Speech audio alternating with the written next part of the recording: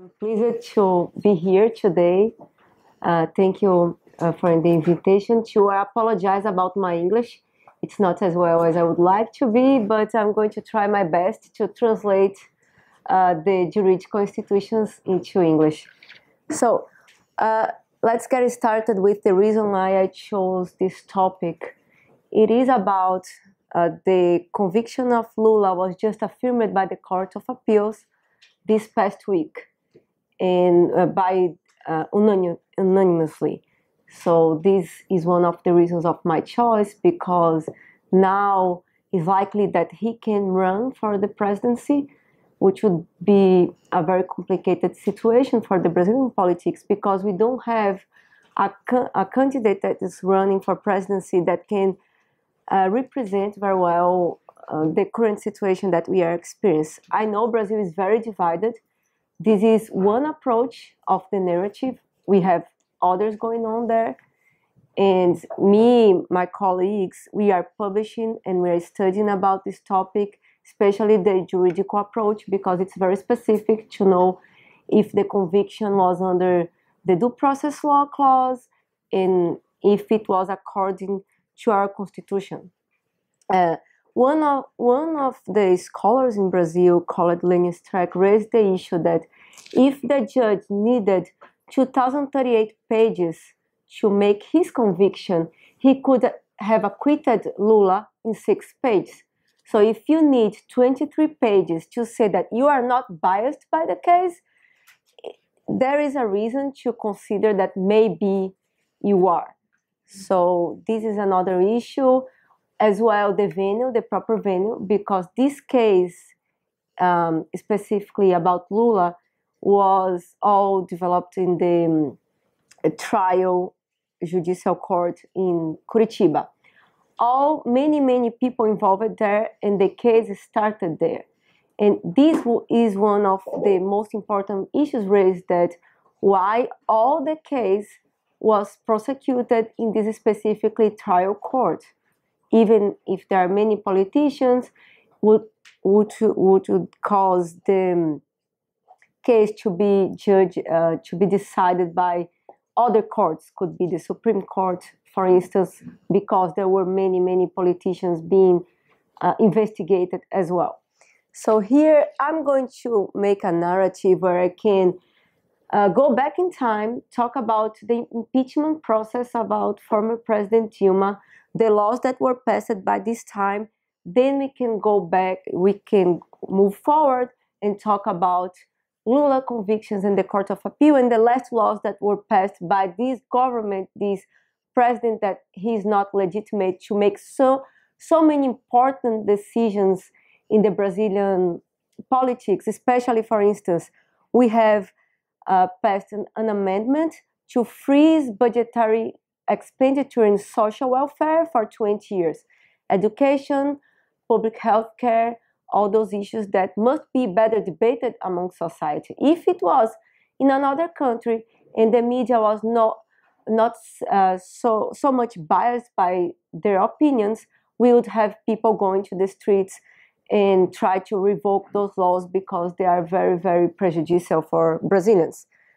I used this bibliography, which is the book, all translated with more than 40 scholars talking about the Lula's trial and all the other issues about Brazilian democracy right now. It's available. It's just to click on the link and you are directed to them. So this is our president, just to break the ice. It's not Montgomery Burn, but he looks a little bit kind of. This is our current president, Michel Temer. By his name, we start to have fear, because his name means fear. It's the verb to fear. So, I mean, I don't know if he's trustworthy, but we have some proofs, some evidence that maybe he's not. Because when Eduardo Cunha, the president of the House of Representatives, started the trial, the impeachment trial for former President Dilma, he decided to send a little letter about his loyalty to the former President Dilma, which is this letter, and I translated, and he said, I tell you right away that it's not necessary to publicly proclaim the necessity of my loyalty. However, in the continuation of this letter, he said, you know, you didn't give many tasks as a vice president, and you don't trust in my party. So from now on, I'm not responsible for anything that it's going to happen from this moment on. And what it means, he was from PMDB party, which was the same party of the president of the House of Representatives, Eduardo Cunha, who initiated the process after the former president Dilma refused to acquit him and give support from the Workers' Party to the charge that he was being accused of. Especially, he was a trustee in a Switzerland bank account of $52 million. So this was the reason why he initiated the process against the former President Dilma. So he sent this letter, and the process was already initiated because Eduardo Cunha received the petition about impeachment on December 2, and this letter was written on December 7. So here we have some link to try to understand the entire situation, because I can't give a good framework about my arguments if I don't present all the facts that preceded this moment that we are experiencing. So what were the charges about? About how she was enacting decrease in the public expenditure. We didn't have the revenues that we were expecting because Brazil was passing through economic crisis, and she was enacting those decrees to authorize public expenditure in the social programs that Brazil have that are massive, the biggest one that were ever created in the Brazilian government as Fome Zero and Minha Casa Minha Vida, which is a housing program, and many other programs that were financed by the government as well the public banks. And the charges were that she committed a responsibility crime under a law called 1079 from a period of exception in Brazil. We didn't experience such a period of democracy as after the enactment of the Constitution of 1988. So, and she was accused of those charges of enacting decrees authorizing public expenditure. And just after, a week after her impeachment, they passed a law authorizing those same decrees. So now it's not illegal anymore because this law from 2016 says, and this happens all the time. Sometimes the revenues are not what was predicted by the government. Then they need to raise funds from elsewhere to keep the budgetary expenditure in order and to make the government trustworthy for the investors and the market and everything. So this is one opinion from Justice Barroso. He went to Yale, and he's a justice of our Supreme Court, about what is the impeachment process, that there would be no interference from the judiciary branch other than taking care of the procedural rules of the case, which means that they cannot interfere in the substantive discussion and debate on the issue. And this is the ADPF 378 that raised all the questions from former President Dilma about the adequacy of her impeachment process. So this is, this guy wearing glasses is the former president of the House of Representatives. He's in jail now. And the ministers of the justices of our Supreme Court debating. I'm not trying to denounce something that was happening. It's just a picture that I found. And what we need to ask about is why we brought so many institutions from, for instance, the American legal system to the Brazilian legal system after we internalized the conventions of Palermo and Mérida, which are international conventions giving a framework how to sue politicians in charge of corruptions, how to fight against white-collar crime, ideas brought from scholars Sutherland and Gabriel Tardy in criminology, how white-collar crime is different and deserve a different treatment from regular charges. And this was made by those legal institutions that already exist here in the US, which is plea bargaining and plea guilty.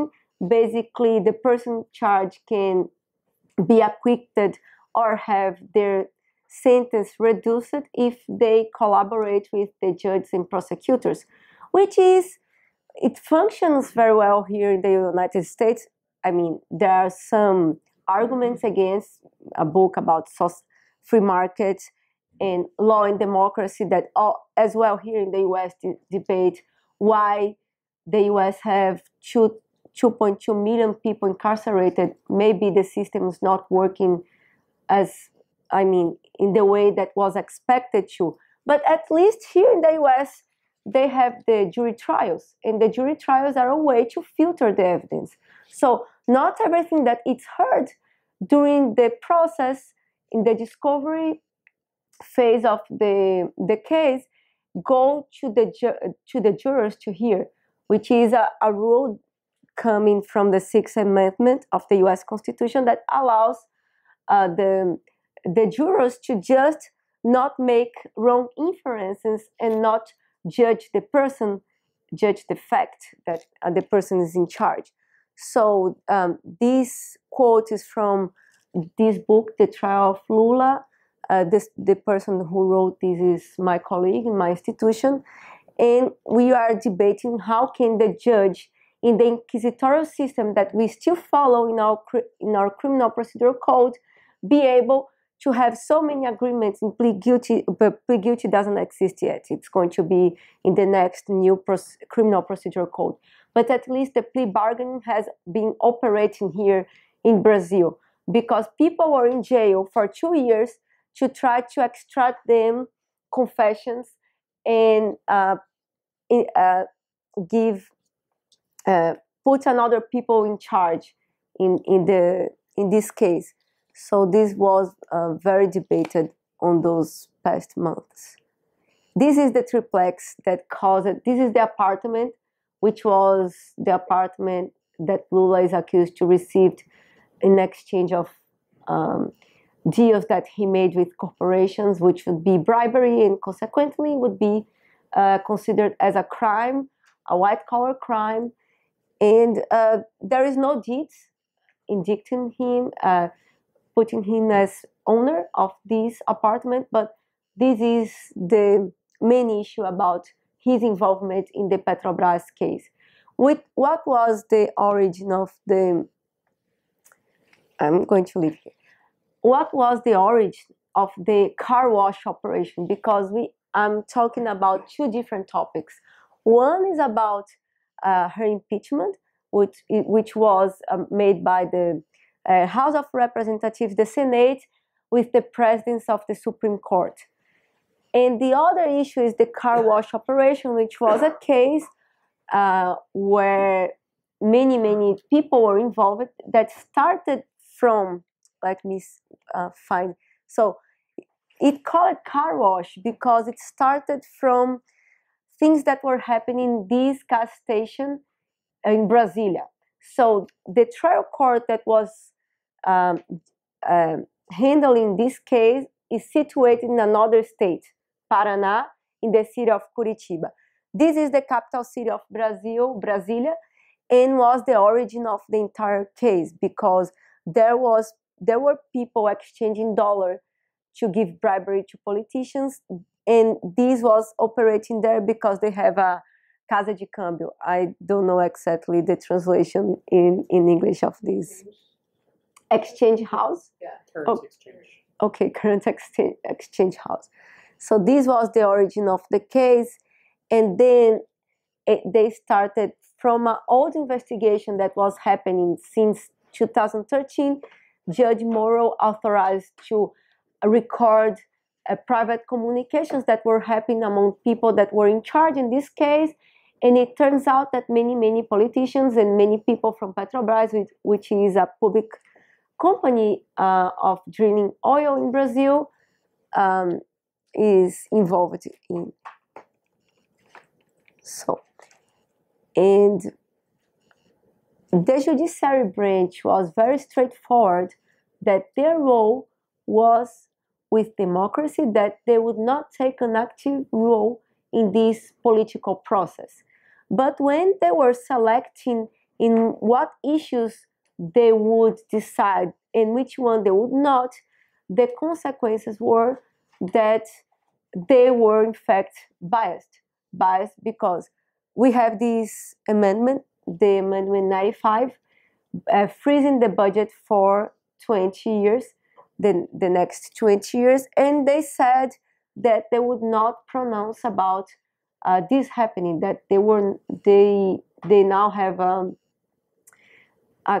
case, it's a lawsuit that is decided by the Supreme Court about the constitutionality of this amendment, and it's the judicial review in Brazil. It's very broad, and I go further in these explanations, but we are going back and forth here to talk about the Supreme Court, what was happening during the impeachment process, as well in the trial court about Judge Moro.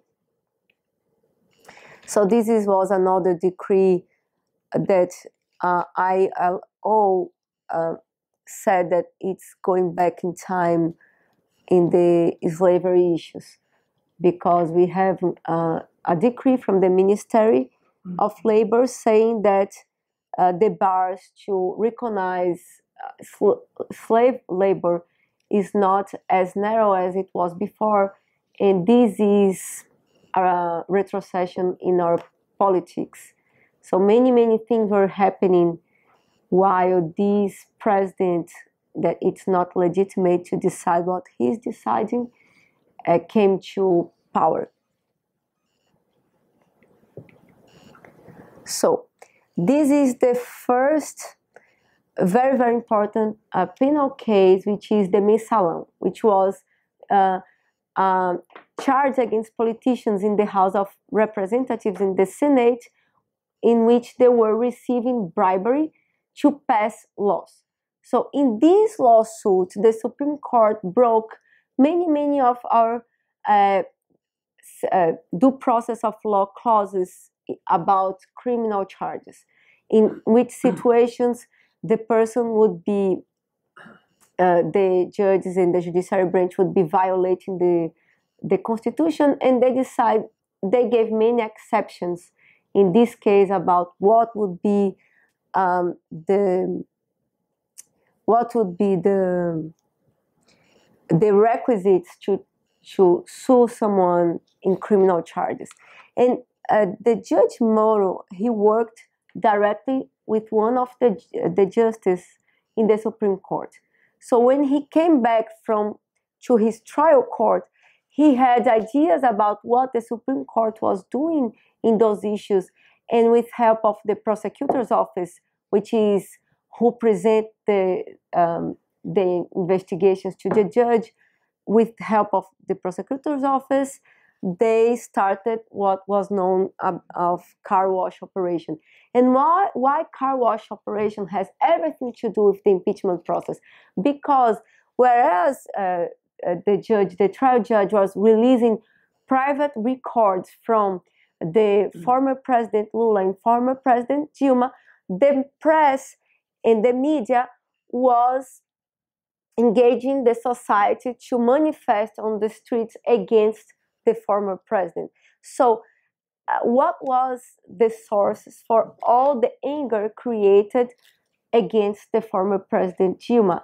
Misogynist claims about her, that she was hysterical, that she didn't know how to conduct the country, that she was not making a good government at this time, came from all those releases that were made during the car wash operation.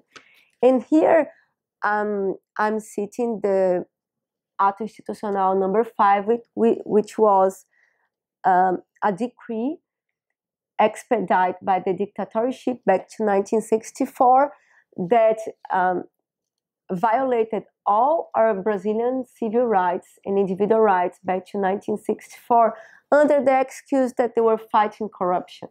And here we realize that fighting against corruption, it's not every time a good way of defending society. Corruption must be fighted, and this must be made by the judiciary branch, but not with all the help that they have from the press, because when you release all the information that is happening in criminal case where the defendants, they have the rights to be preserved, especially to be convicted after a trial and beyond reasonable doubt. And if people are being prosecuted knowing what are going to be the results, we can assume that the court is biased and the person must have the right to have another trial. So this is the preamble of this act, just to go back in time and see that history repeats in Brazil, because many people still believe that the dictatorship in Brazil was not as bad as it looks like, that there was not torture, and refusing all those efforts made by the democratic governments to prove that we experienced a state of exception. Oops. So this is in the car wash case, the federal prosecutor handling the case was presenting the evidence against the former President Lula. So the way that they were connecting the president with the illegal operations and corruption charges that were happening were really doubtfully, and many people made lots of jokes with this organogram, because it's really connecting Lula with everything that was happening, even if the evidence, those 238 pages, were not enough to clearly demonstrate where is the connection between the apartment that we received in bribery and himself. And here we go back to the Justice of the Supreme Court debating in one of his essays how to allocate power. What is the power given by the Constitution to the judiciary branch in Brazil? This is very important question to raise, because we live as well here in the U.S. a system of separation of power and checks and balances. So the Constitution gives the power to the judiciary branch to control all the acts that can violate the Constitution, and is the reason why the judiciary branch took such an active role in society, because all the issues could be fighted and defended in civil cases, in lawsuits. The right of housing, we have right of universal health care in Brazil, we have the right of housing, we have labor rights. So we have so many rights that it's required by the judiciary branch to decide all those issues. So here he is debating how to allocate power. So it's not to say that the judiciary branch is not responsible to take those cases, because it is their role by our Constitution. And again, back to the car wash operation, we start to ask what is lawfare, which is using legal mechanisms of suing people to fight against corruption, but meanwhile trying to bias people through political views. And this is very important, because even if the judge must be impartial, most of the time the judge is not neutral. This is impossible, because his subjectivity is all the time in everything that is said. How can we filter the role of the judge in a democratic society? By argumentation, claiming that the judge must follow the Constitution and must make strong efforts to have good arguments in his decision. This is the way that we can filter, because in Brazil, the judiciary branch, the prosecutors, or even public defenders, we are not elected. it's all made through public examinations. So people go, they take a very important place in power in Brazil without being elected. So this is the very, very challenging balance between giving answers to society, but at the same time, as a counter-majoritarian power, to preserve the meaning of our constitution. Many times, the judge must go against what the mass media wants, against what the society wants, because many times it's to preserve the rights of small people, of discriminated groups. And this is the importance of the judiciary branch, to follow the rules according to the constitution.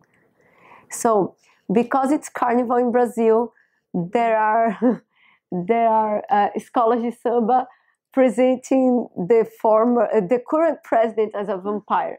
In any case, he's not going to stay for long, because in October we have new elections, and depending on the results, we are going to know who is going to be the next president. We believe without Lula running the election this year, there is no other way to other than argue that this is not a democratic state. We are experiencing a state of exception. And no conspiracy theories, please, because this is the episode from 2001 about the Trump election. There is no such a thing as computational information, no cyborgs amplifying news in the Twitter. And I mean, just to break the ice. And if I'm going to leave the last minutes for questions, because I know that it's a very controversial issue. Thank you.